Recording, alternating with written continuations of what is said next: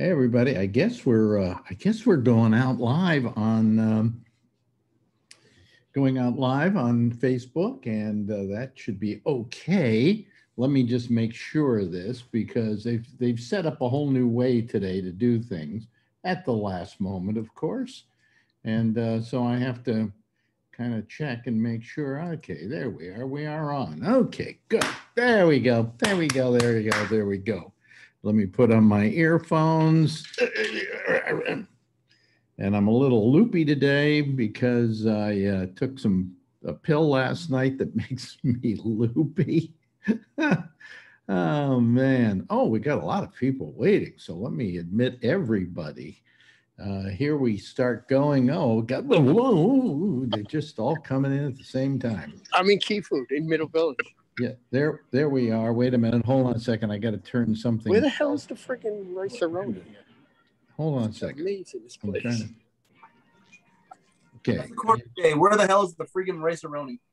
Is everybody there? I'm going to have to cut out, I think, Alex. I'm losing the picture a little bit here. Okay, well then don't call us using that, okay? I'm sorry. It's the freaking supermarket. I think it's got aluminum seal. Yeah. All right. That's annoying. Okay. Well, I hope he finds the rice-a-roni. Yeah. I hear it's sort of a treat in San Francisco. Yeah. Not really.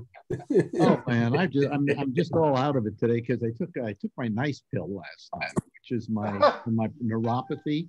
And then all day long, I'm bumping into walls and I can't figure out this or that. And then, how many of you have had this happen or are having it happen? I use Chrome, okay, as my browser. And now it's saying, all your passwords have been compromised. What? And they gave me like 170 compromised passwords. Well, I've been using the same password for years for stuff that I don't even use anymore. And it's going for all of those. And I don't know where it got compromised. I'm sure that somebody like, I don't know, Google said, oh, all of a sudden all our passwords have been compromised. And then all of a sudden they say, okay, they've all been compromised, change them. And probably I'll never run into any problem. But I mean, I'm sitting here trying to change things and I haven't got time to change 176 passwords. Don't bother. Some of which I haven't used. Yeah, but you know what happens? The browser keeps popping up saying this password may have been compromised. Fuck you. Get a new browser. Yeah. They're doing you a favor. They're doing me a favor? Yeah, it's not Chrome that's telling that compromised your passwords. It's recognizing because it saves your passwords in Chrome.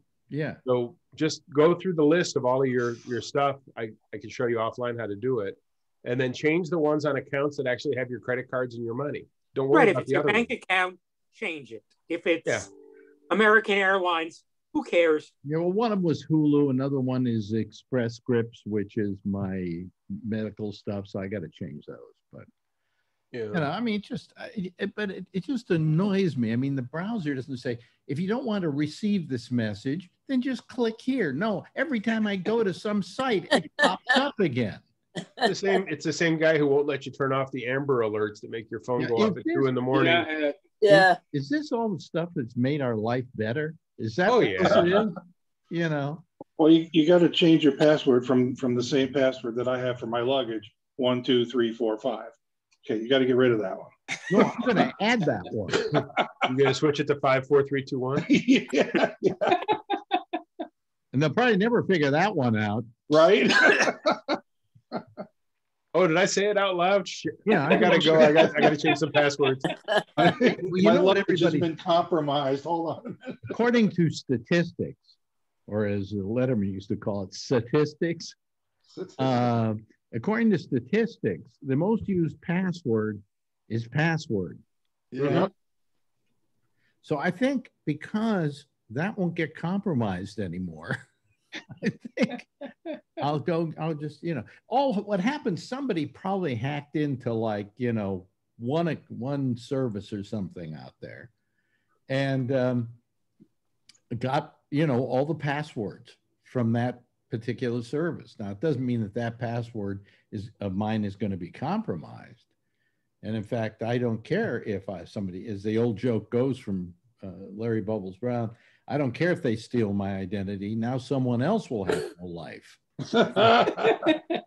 Maybe you should change your password to incorrect so that when it comes up, it says your password is incorrect. You go, oh, that's it. Okay. Yeah. Oh, and here's the other thing. So, and one of my had to change was my Hulu account. Okay, because my Hulu account had been compromised. So I went, and then it asked me to change it, and then I didn't have a password anymore. I changed my password. So now I got to go to my Roku, change the password there, which I then have to type in ALEX at, you know, and that takes a half hour. Okay. Or I can do the thing where I go onto the computer and I put the activation code for my Roku into the computer, but then I've got to write it down in one room and then change it in another room. But do you really care if someone in India can use your Hulu account? Well, I'm very protective of my Hulu account. I don't know why, but anyway. So, but changing. If you have an Apple TV, which I also have, it's easy to change. You go in there and it says, "Oh, what's your email address? Which email address you want to use?" And it gives you a list, and you put that in, and then you just into your thing, you just talk out the password. It takes seconds, okay? But Roku hasn't gotten news that Apple's been doing this for years, and it's much easier to do on Apple than it is to do on Roku. Roku, how many here have a Roku? Anybody? You do. So you know that every time you add something to your Roku, you then have to reorder it into the thing. You know, into the grid. Into the grid. Right. Where you don't have to do that with Apple, because if you change it on one machine or add it on one machine and you put it in a certain place on one machine, on one Apple TV, it does it for all the Apple TVs.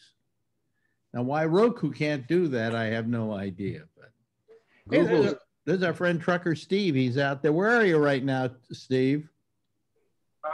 Right on top of Donner Pass. Donner Pass? Whoa. Oh, that was there. Marjorie and I got married. I was there yesterday. Got a strange craving for lunch? Yeah. Who was there later? Len, right here. Len, you were up in Donner Pass, huh? Yeah, we went up to Reno and we came home, stopped for lunch in Truckee, went down to Donner Lake. It was gorgeous. They had Donner. They had this pass, in case people don't know this who are watching this, that goes between Lake Tahoe and the other side, whatever that is. You go Sacramento. A Donner Pass, where, of course, years ago, a bunch of people called the Donner Party didn't do too well up there. They all died. Well, no, they wound. Some of them did. Some of them survived. But from then on, they couldn't go into a restaurant and order human any longer. So it was because they started eating each other, which there's a joke there somewhere, but I'm not going to make it. What I always wanted to do when I went into a restaurant up there was they said, "What's your name? I want to put you down so that when we have a table, we can call you." And I said, "Donner." Donner Party of 2. And they would say Donner Party of 2 or Donner Party of 4. Yeah. So, but I love the Donner Pass. And it used to be, they changed the road. It used to have a different road that went up, and it was very, you really had to take a lot of turns and curves. And so now it just goes straight over. Wasn't it snowing when we were there, Alex? Yeah, it was snowing when we were there. Yeah. But in the old days, I used to take girlfriends to Reno, and I would stop on Donner Pass and out on one of the little big giant humps of hill out there. I'd just sit there and kind of, woo the chick under the stars. So look at the face on Marjorie. I think, Steve, that's more than you wanted to know about Donner Pass, right? Yes. Just look over to your right. That's where Alex fucked. Oh boy. Yeah, the good old days. Remember them, dear, honey? Remember the good old days? But anyway, so how are all of you? I'm a little loopy today, as you may notice. Do I sound loopy? No. I'm also in a password problem here. So, but anyway, how you doing, Shek? Very good. I got some very good news today. What was that? One of the most mediocre late night talk show hosts in history has been hired for a revival of You Bet Your Life. Okay, the most mediocre talk show host of all Interviewers. You Bet Your Life? They're going to redo I mean, that? that's a show where you're interviewing people. Correct. I mean, at least the game was never important. No, it was Groucho interviewing people. Yeah. So let me think. The world's worst interviewer. Most mediocre. I don't want to call him the worst. Oh, most mediocre. The mediocre. Is it a man or a woman? A man. He lasted 20 years. Leno? Yep. Oh. No. Oh, wow. No, thanks. Mediocre is kind as far as I'm concerned. And today on You Bet Your Chin. You know, when you take a show, I don't know why they do that. You take a show that was identified with a certain human being, okay, who was known for doing that show. And without him, it's not really why the show was popular. Mm-hmm. And then you say, remember Bill Cosby? It was a big show back then. We make a big show out of it again. No, it wasn't the show. It had nothing to do with the game. Is this going to be an NBC show, Shecky? What? Is this no, it's syndication. I don't know where. Yeah. Because you remember Bill Cosby did the show like 25 years ago and it died a very quick death. Yeah, no, it died quickly. Yeah. It's just nothing new under the sun. Do we have to keep rehashing the same stuff over and over? Seems like. Yes. I mean, if you were to get somebody to do You Bet Your Life, who would you get? Gilbert. Huh? Gilbert.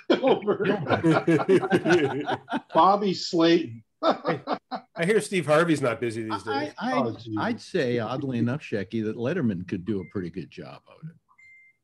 Yeah, but why would you? You know, he turned 74 last week. What does he need it for? No, what's he? And why do you want to be compared to Groucho Marx? Mm-hmm. Well, that's the other thing. I mean, Leno is he's a piece of work. Annoying. He's an annoying guy. He's a piece of work. He's a piece of work. You know who would be good at it? Craig Ferguson would be good at it. You know, Craig. I've seen Craig. No, enough with Craig Ferguson. He's not all that good. No, he blew it. Is what he did. He was a dry drunk. What'd you say, Shecky? He was a dry drunk. He was a dry drunk. Okay. Yes. The worst kind, by the way. Yes. But at least they can drive. But you know, I liked him a lot on that show. I thought you and I argued about it many times about how good I thought he was. But then he left that because I don't know, why did he leave it? He felt he needed. I think he got a game show. I don't even remember now. You got a game show? Yeah, well, yeah, but why would you leave what is a very important? It was 12:30. Yeah. I think that might have had something to do with it. Yeah. Okay. And no one was offering him 11:30. Right. Well, who? By the way, hold on a moment. Who is Music Bill 23? 120? That's the guy that never seems to talk. Are you there? We saw his face for a second, and then the background. Oh. Yeah. We've Hello? been through this like Can 3 you times. hear us? 4 times. Music Bill, come in. Are you there? Can you hear me? I can hear you, but we can't see you because you're trying to use that See a garden. background thing. All I want to do is watch the show. Oh, well, then go on to Facebook and watch the goddamn thing and don't bother us here. I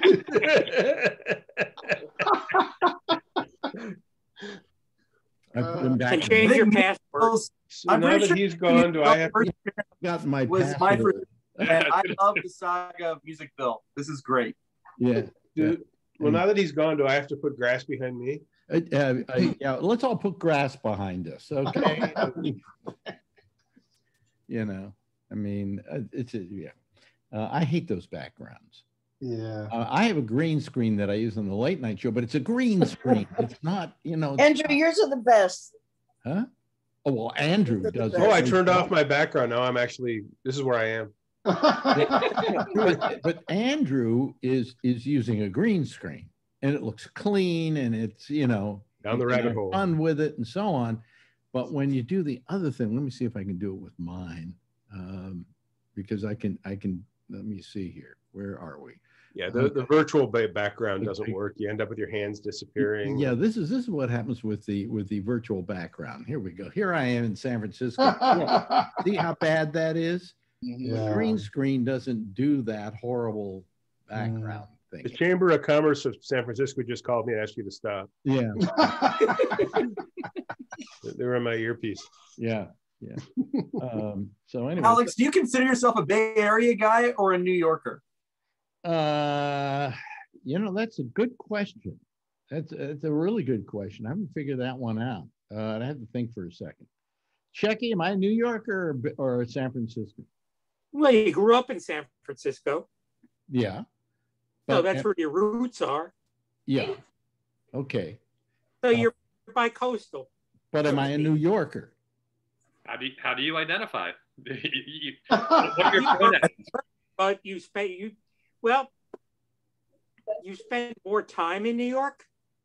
I don't spend any time in California, so I mean, No, I'm saying over your 81 years. I think what Mike is asking is a very psychological question of where do I identify myself? You had your best radio career in San Francisco. Yeah, that's true.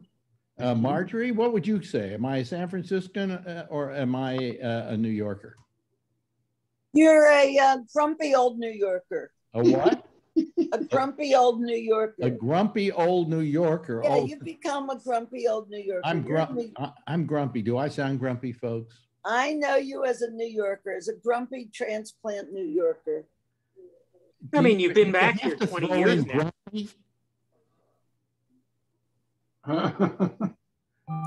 No answer. What were you going to say? What was your question? I said it.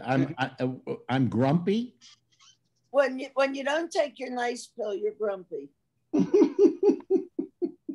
It's true. He takes a nice pill and a grumpy pill. No, I don't take a grumpy pill. I just don't take a pill at all, and that makes me grumpy. Well, there we go. I'm Uncle Grumpy. Rec, did you say something there about me and my... No, I said you've been back in New York 20 years now. Is it 20 Really? Has it been that long? It's not 20. You came back in 2002, didn't you? 4. He came back in 2003. 4. 2003. 4. 3. That's when we met. You want to Yeah. bet? Well, but I was back and forth for a while. I was here, and then I go back and I get stuff. You and I came out together and drove. Yeah, we made the drive. With my stuff. No, Steve's stuff. Well, stuff for Steve. Yeah, we had some electronic equipment and crap like that, And then we got he will never forgive me for Monument Valley. Nope. Because Monument Valley, we had to go out and take the car if we wanted to really go into it. The back roads. Yeah, so to speak. It was bumpy, and I had this big electronic equipment in the back of the of the car, and I didn't want to ruin it by going on the very bumpy roads. So Shecky has always been very mad at me that he never. We should have left it at the ranger station when we drove. Yeah. Here, watch the oscilloscope for well, us. we We'll still saw Monument Valley. I mean, there were all those buttes and everything. But isn't there another valley near it where John Ford did most of his pictures? He didn't do it in Monument Valley? No, I think he did it in Monument Valley. There's one kind of like down the road that was an alternative that he used that had the same kind of... I don't know. Because Monument Valley is very iconic about it. If you should say America, and then you show a picture of Monument Valley, So, but how many been to Monument Valley? Anybody? Oh, really? Really? Well, it's a bit of a trek. I mean, it's not like, off I-80. Yeah, it is off the beaten path. We had to kind of go off of our route. And then we stayed at that motel, the Monument Valley Motel or something overnight. Did we really? I can't remember. Yeah, we stayed overnight. Shecky, I got to say this about Shecky. He is the greatest navigator that you could have sitting in the other in the passenger seat of a car, because he was looking at me. He said, "Turn left here." Oh, wait a minute, we're in a traffic jam. If we can get out of it by going, and he's got the map and everything. Yeah, we went past Abraham Lincoln's actual birthplace by accident.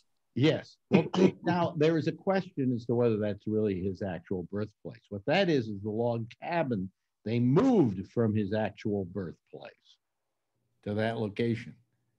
But that was when we got stuck in that horrible traffic jam where like 10 people were killed. Right. So the big question about that log cabin is, was Lincoln identified as a San Franciscan or a New Yorker? He's just like you. He's a New Yorker, but he's bi-coastal curious. Well, I bi-coastal curious. You know, I get very reminiscent for San Francisco. You know, I mean, I keep saying I would love to go back there, but then I talked to Bubbles, somebody like Bubbles, Larry Bubbles Brown, and he tells me it's horrible now. Now, tell me, Len, is it horrible, San Francisco? You know, the city itself, I love the city. It's beautiful to go in. It's the most scenic place in the country as far as I'm concerned. But as far as the homelessness and that sort of stuff and businesses being closed, it's not a great place. Yeah, but he told me I would come back and hate it. It sucks just walking around the streets. And it's very different, I think, from 20 years ago. I would say that. I think the homelessness has been really more prevalent now, and even all the way out here into the suburbs. Well, you understand that the new San Francisco I truly reminisce about is 50 years ago, 60 years ago. Sure, yeah. You know, and it was a different town. It was the town of, you want to see San Francisco as it was when I was growing up, Vertigo. Mm-hmm. It's a perfect example of that. And he romances that city in that film too. And I remember it that way. You know, I remember it as a place where at night I would go down from Telegraph Hill and the fog was rolling in. Mm-hmm. You know, and what a wonderful feeling that was, you know? It's very picturesque. Yeah, yeah. But when you're on the streets and people are begging you for money and they're defecating, et cetera, and it smells bad, and it's just, you know, it's the way New York, I think, was maybe 30 or 40 years ago. I think they've sort of switched a bit. Yeah. I kind of. Okay, so Alex. But Brian Neary had his hand. No. Mike had his hand up first. I wasn't going to cut in because I wanted to be respectful. Okay, Mike. Mike. I appreciate that.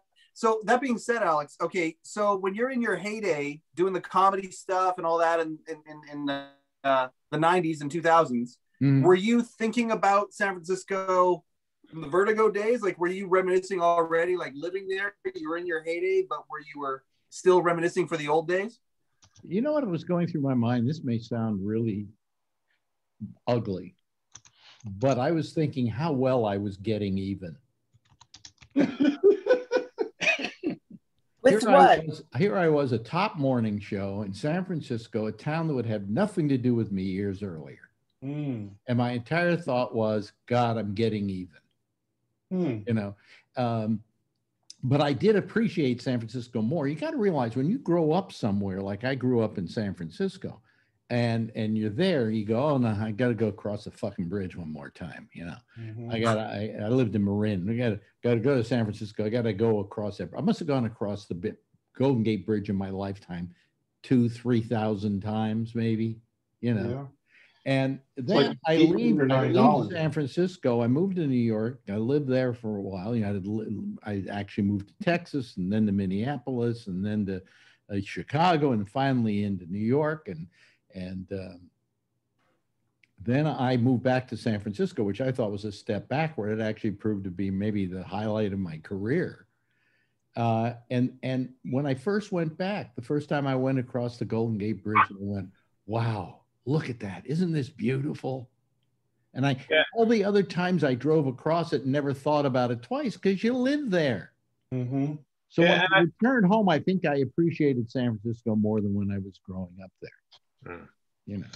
Yeah, and I think when you do those kind of things, it's still there. But I think like the thing you said about the height of the skyscrapers there now, I've been there like the last 3 weekends, and when you take that one turn off 101 and you see everything there, you know, you see the Salesforce building, you just see this big clump of buildings. You don't see, like Alex, like you said, you know, they had those restrictions, so you could see there was a restriction in San Francisco that you could not build any building. This was after the earthquake, that you couldn't build a building higher than 20 stories.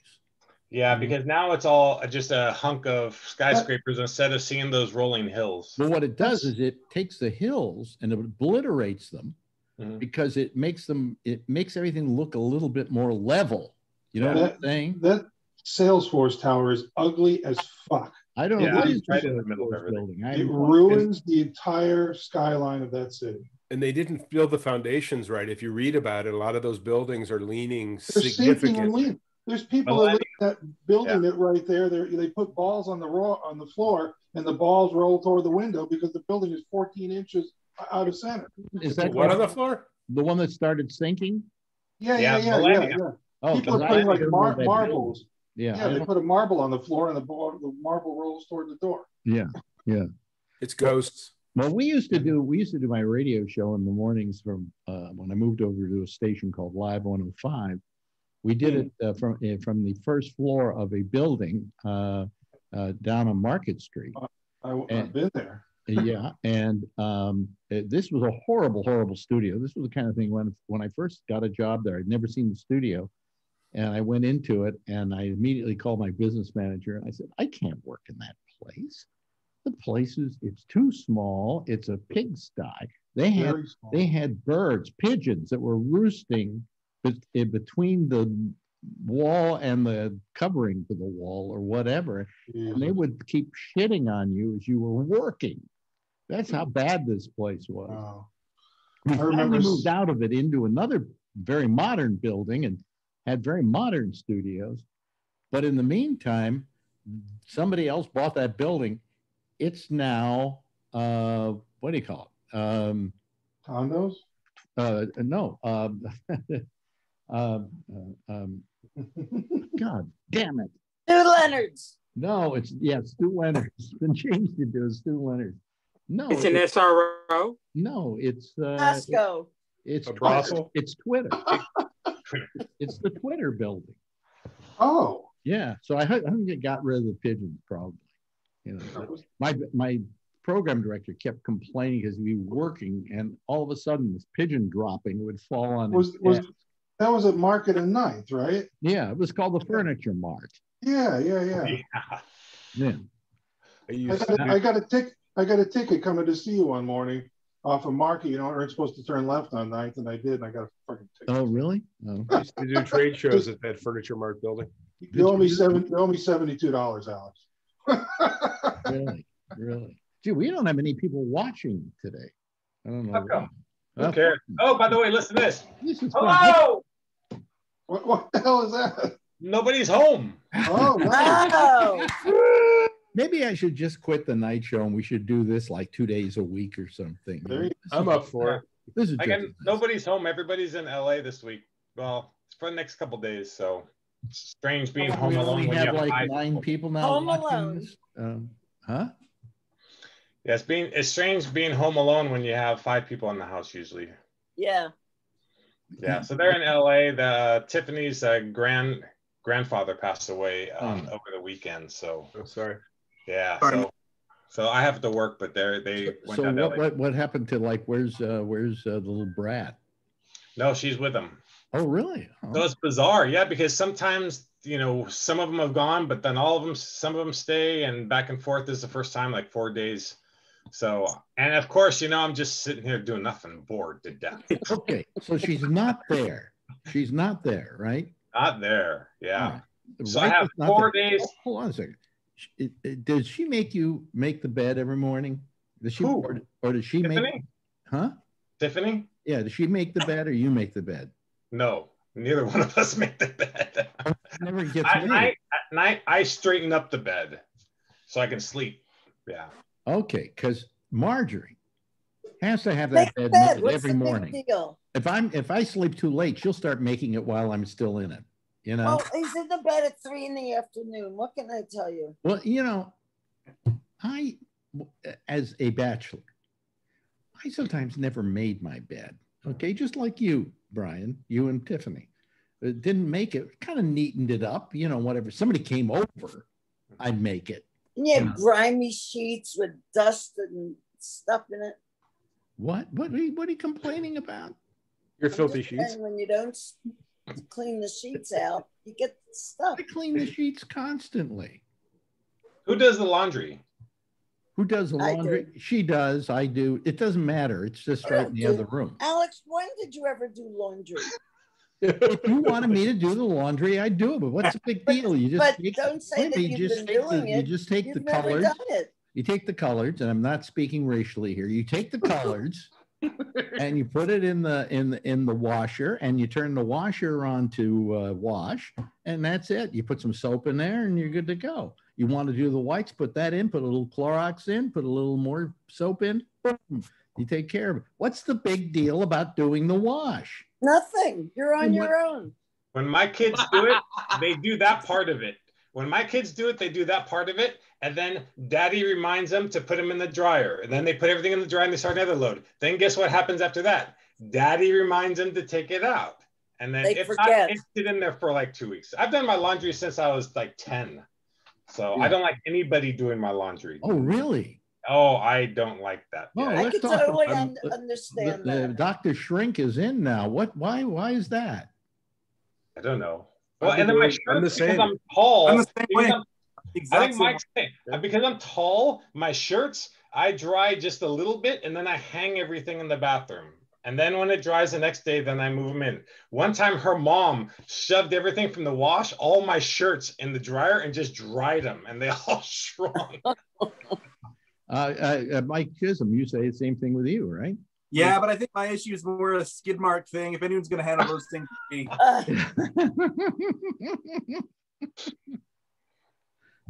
Oh man, skid marks. Yeah, it's. Look, your career is now down to talking about skid marks. Yeah. Wow. Well, Trucker Steve thinks we're talking about a truck accident. So. Me too, Alex. Yeah. The only time I didn't do my own laundry was when I had a maid in Brazil. Oh, really? I've been doing my own laundry since I was a little kid. Well, I have a maid here. She's called Marjorie. Are we going to give a title to this as the episode of the Bickersons, or This may be the last episode. You can probably list this episode as "The Divorce Begins." Yeah. This week on the Bickersons with Alex.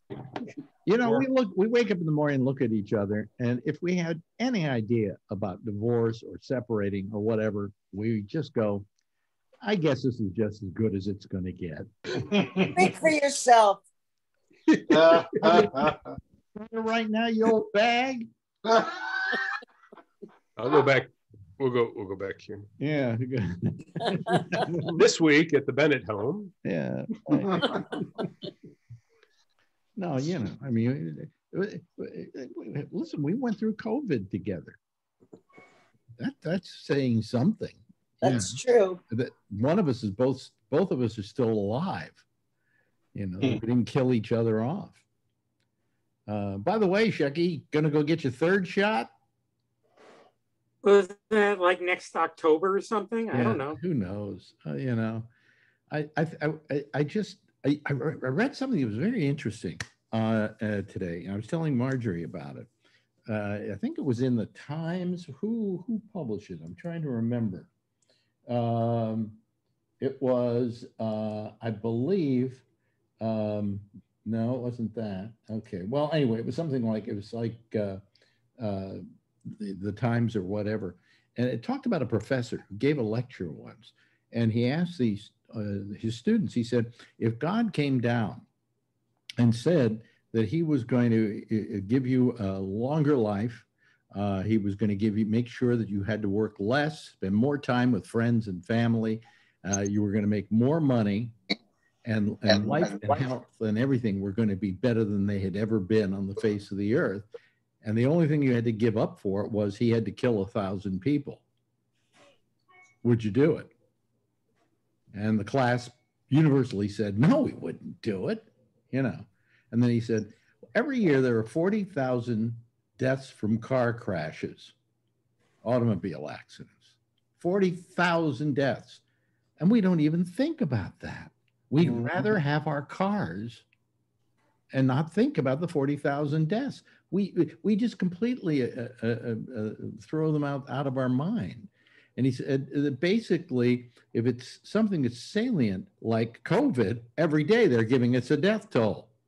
But if COVID were something like the American automobile, we wouldn't even, somehow it would just disappear into the woodwork. Does that make sense? Yeah, but this is a once in a lifetime event, Alex. Oh, I agree. I agree. So Alex, when I get up to 1,000 people dead because of my driving, I get to live longer? No, you have to stop driving. No, I haven't got to 1,000 yet. I'm only in the 900s. Oh, I see. I mean, you know, it's like how many more people die from aspirin every year than from the Johnson & Johnson shot. But you still got to do this. It's weird, right? It's a false comparison because we're not individually killing 40,000 people with our cars. So me stop driving isn't going to save 40,000 lives. Still, his point was we don't suddenly say, well, what can we do about the American automobile? You know, we don't get into this big rush to take care of that problem of 40,000 deaths a year from automobile accidents, which perhaps could be prevented. You know, everything's Russian roulette. From cheeseburgers to walking across the street, everything's Russian roulette. It's all just a thought. Exactly. Was Charlie Wallace with us today? He was. Yeah. What happened to Charlie? Charlie, where'd you go? I was going to ask you a question, but then you went. Okay. No, he had a shooting at 2 blocks away from him over the weekend. Yeah. Oh, really? Yeah. The latest mass shooting? Which mass shooting? Pick one. Yeah. Did I read it correctly? One day everyone will be able to say there was a mass shooting to the doors. Something like 137 mass shootings so far this year. No, this month. If you go by the definition. But that many? You know what the definition is, Alex? They defined it as 4 or more. 4 people, not there was including at the least shooter. one every day last week. Yep. Oh. And some days there were 2. One of my gun nut friends, who of course I refer to as an amosexual, he's an amosexual because he just romances that little piece that he carries around. But he argues that the reason we have so many mass shootings is because it should be 10 or more. So these ones don't matter because it's not 10 people being shot, so it's not a mass shooting. What a genius. Jeez. Those amosexuals, you just can't deal with them. We were sitting there today watching it's on MSNBC all day, the prosecution and defense winding up on the Chauvin trial. And here comes Charlie. Something must have happened to him on the Chauvin trial. And Marjorie was saying, about the lawyer. Oh, listen to what he said. Blah, blah. And I'm trying to convince her that the lawyer for Chauvin is my hero. And I'll tell you why he's my hero. Because as a lawyer, that's the kind of case you don't want to take. Okay? You're going to get death threats. Your family's going to be violated. I mean, you're going to be reviled in public. And the thing is, that's why you took the job. And if nobody's going to defend Chauvin, then you haven't got justice.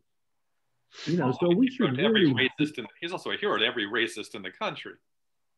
Yeah. But when he's sitting there trying to show the jury why his guy is innocent, he may not believe it himself, but that's his job. Okay? That's what he's hired to do. And he has to do the best job possible, because if he isn't doing the best job possible, then he's not living up to people getting a fair trial. Yes, Mike. I had a lawyer on my podcast a couple of weeks ago, and that was 100% what he said. He said, look, call me. He goes, call me whatever you want. You can say I'm rose-colored or whatever. I believe in the system, and I believe the system will shake out how it's supposed to shake out, and I do the absolute best I can for whoever it is that I'm defending, and I rely on the system to do what it's supposed to do. That's what he said about that. Yeah. And I was just like, well, whatever makes you sleep at night. I think I asked a lawyer once a question. If you get somebody who comes in and you listen to him and you say to yourself, I know this guy is guilty, got to be guilty. I said, what do you do?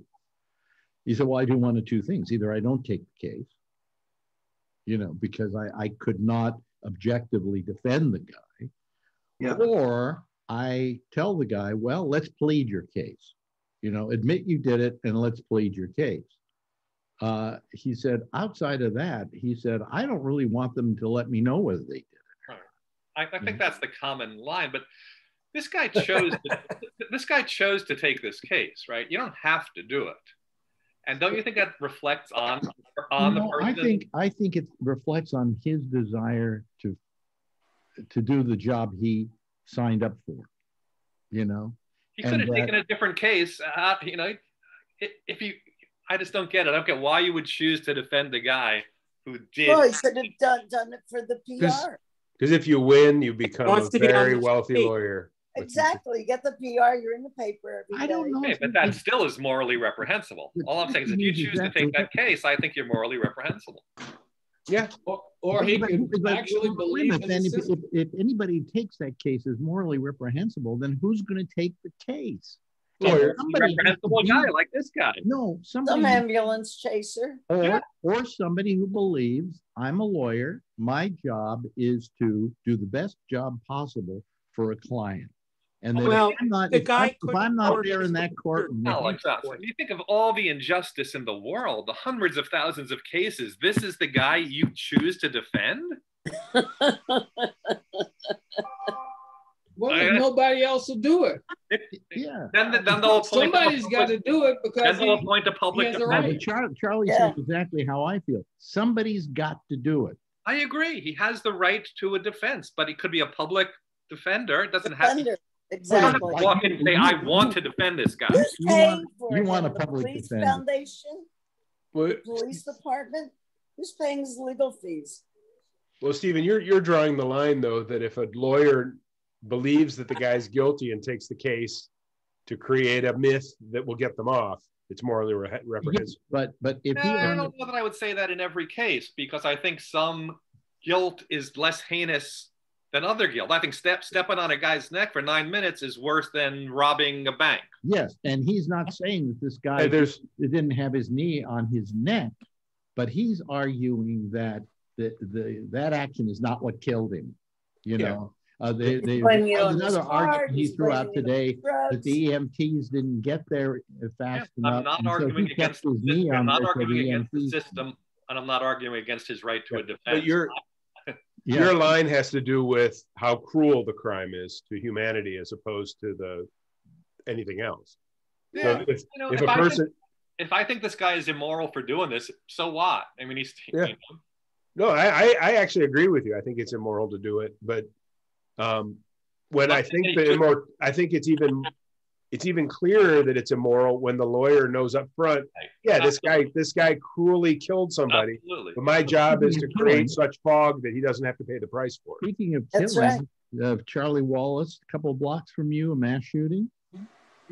Well, it's more like a couple of miles, but yeah, it was right down the road from me. Yeah. Where that guy shot up his family. Yeah. So why did you do it? 3 people died. Wow. That's not a mass shooting. Yeah. Who were this? 3 or more. And they don't have to die; they have to get shot. Right, Scott? I think he shot 2 more. So it was Scott? Yes.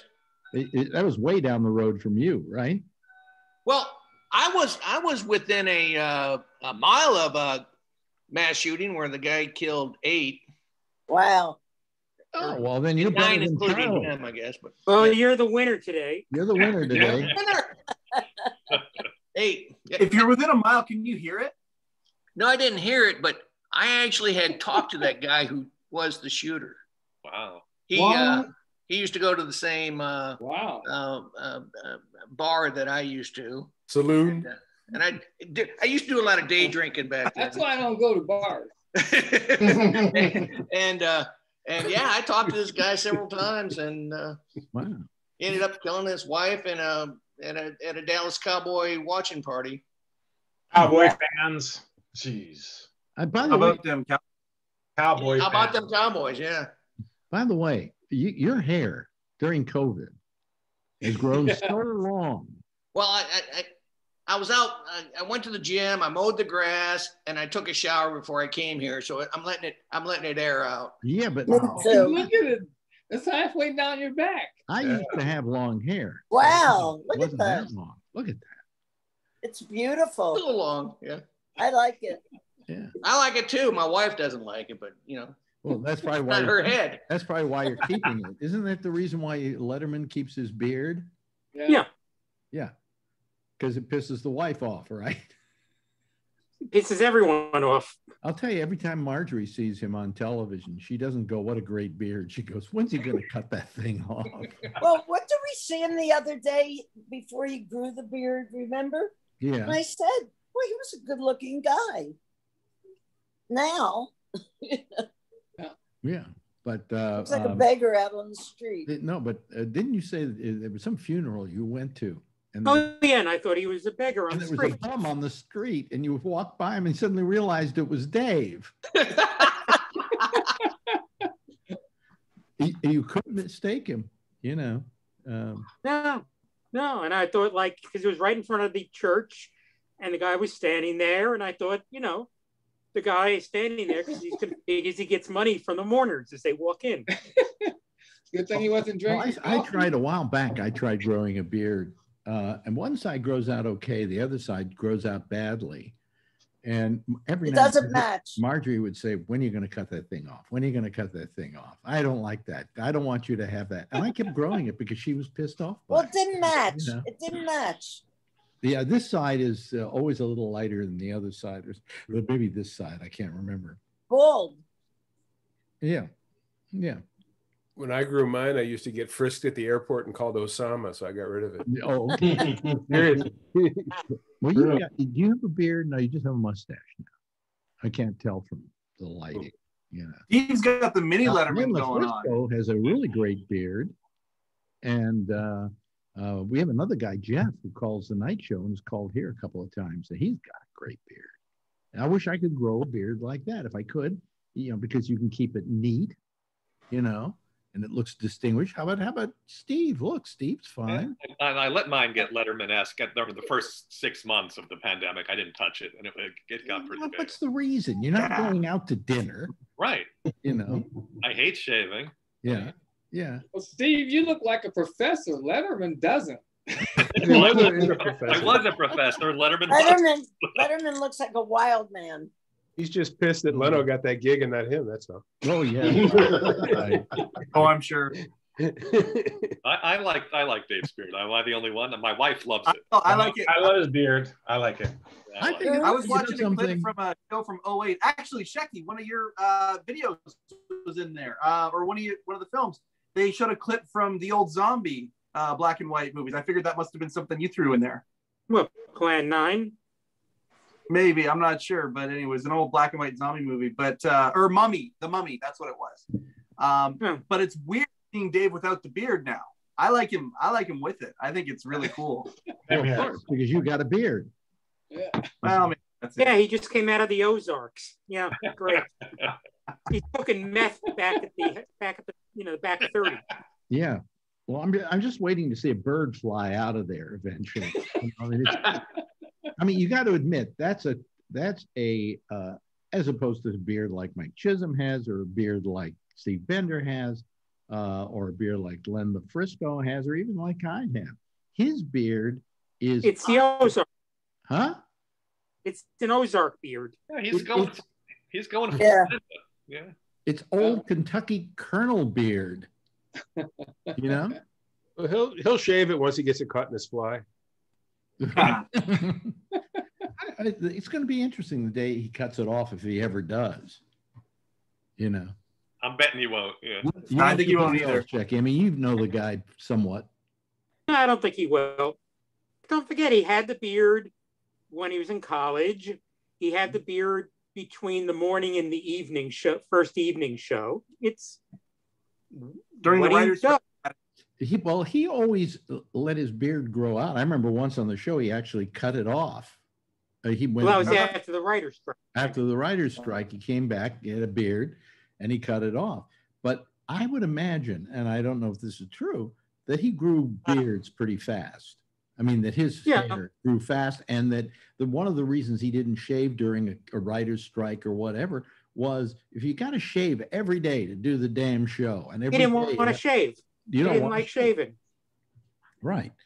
I only shave about once a week, actually, and get rid of this area here, but you can't see it here with this camera and so on. So unless everybody wants to blow the picture up, okay. Boy, we have nobody watching us today. We should have a new show called Manscaping with Alex Bennett.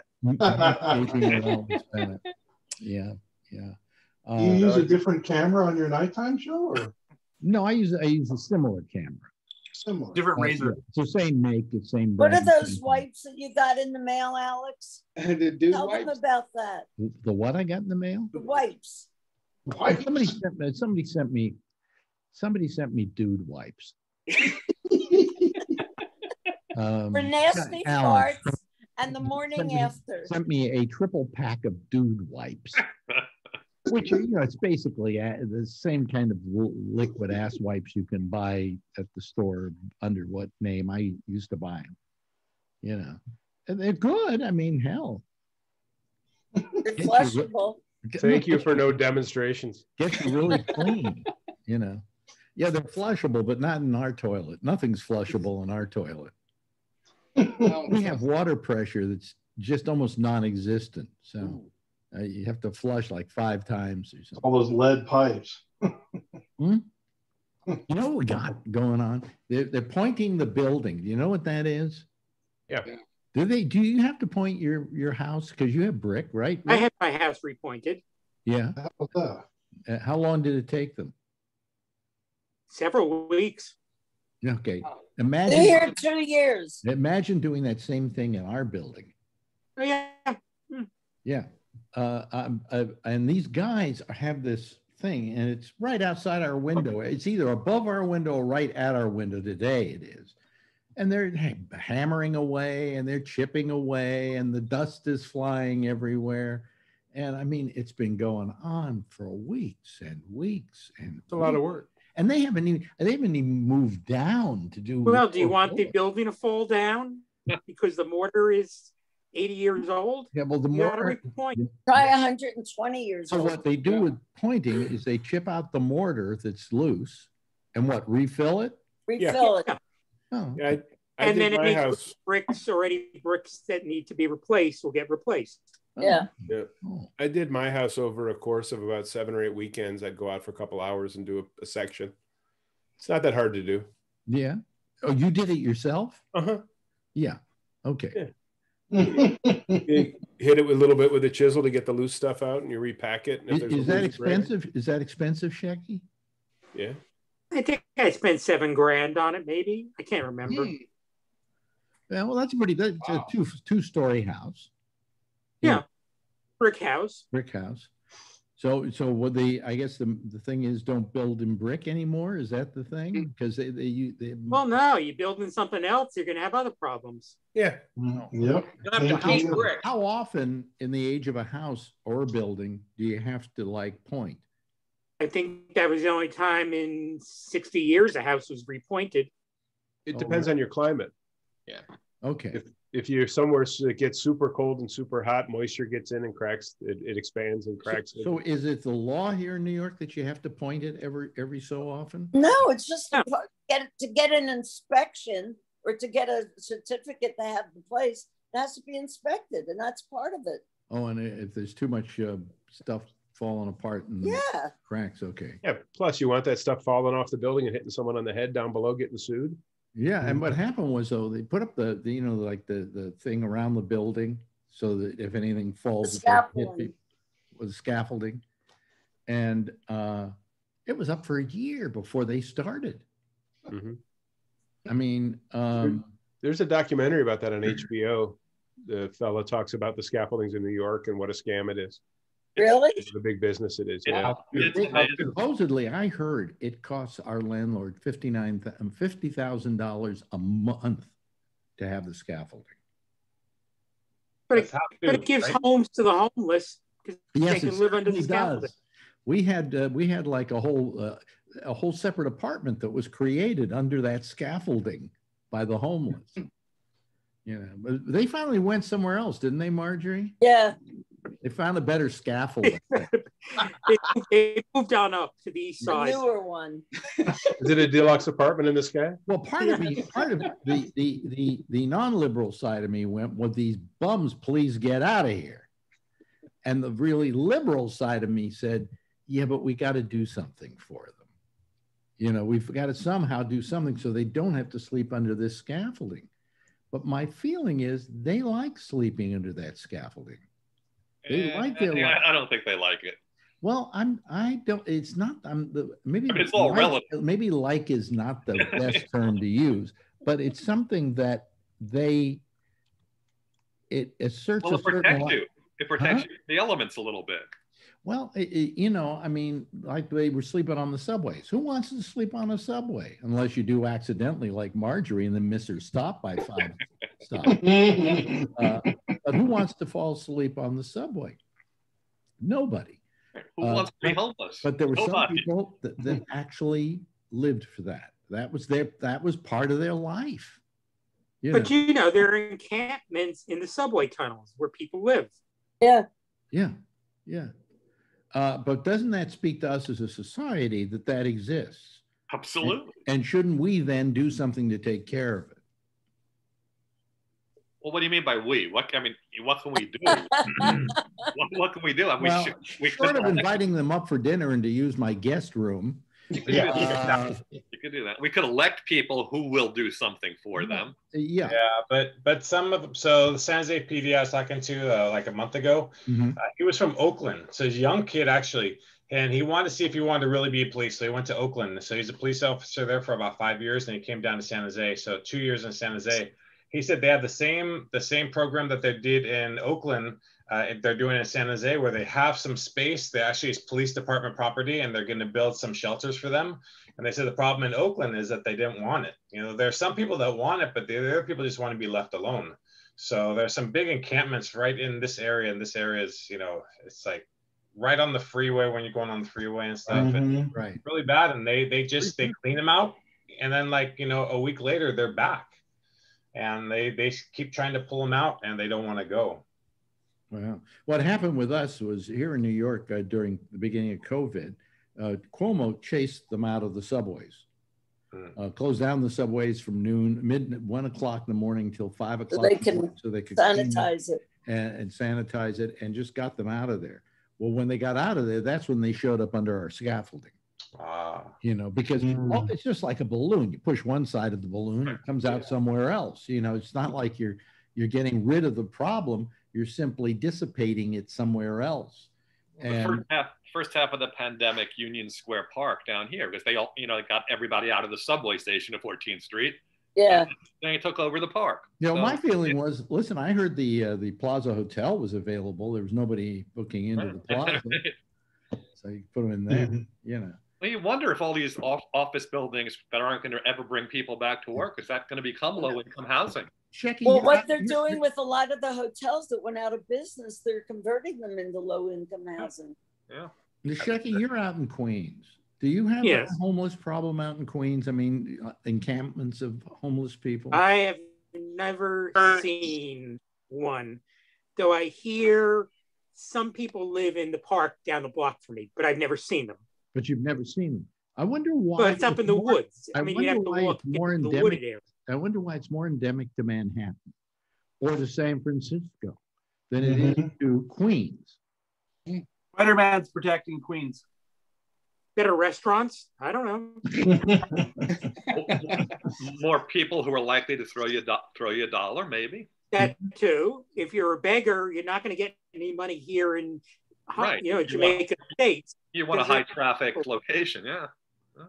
Yeah, well, I've got to get out there soon, Shecky. I think it's time for me to hop on a train, but first I have to be able to walk to one. I took a walk the other day around the Harlem Mere. It was like my legs were hardly working. I mean, it was like after a year of being indoors a lot, it really has taken its toll. But I think I can walk to the subway. You know, I think I can. I'll help you. Usually take a cab to the subway. I do. I take a car. I do take a car to the subway. To be honest with you, and then I take the subway. It's a whole thing. And then you call me, and I pick you up at the subway. Yeah. So I don't really have to walk. And we have a wheelchair at your place now, right? No.